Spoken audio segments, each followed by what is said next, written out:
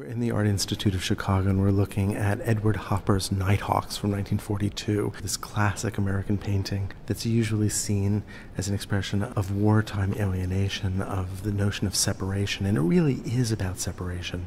Look at the warm light in that diner and compare it to the exterior. You get a sense of the quiet conversation that might be taking place inside, but we have no access to that. In fact, there's not even a doorway to let us into this restaurant. There's an immediate implication that we are alone. It almost starts to feel frightening. There's a way that the painting functions as a kind of prism that amplifies or intensifies not only the sense of silence, but also the way in which light fills this space. Look at the way in which the warm light of that interior filters out onto the sidewalk, creating a series of shadows and areas of light that seem to lay over each other and create this complex set of rays on the sidewalk.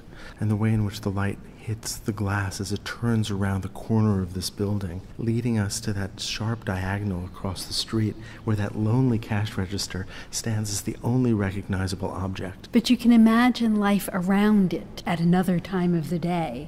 But now it's all eerily silent, and it makes us look up at those windows for some sign of life, but we don't see anything. We can see blinds that have been pulled down by somebody at some point but seem now completely abandoned.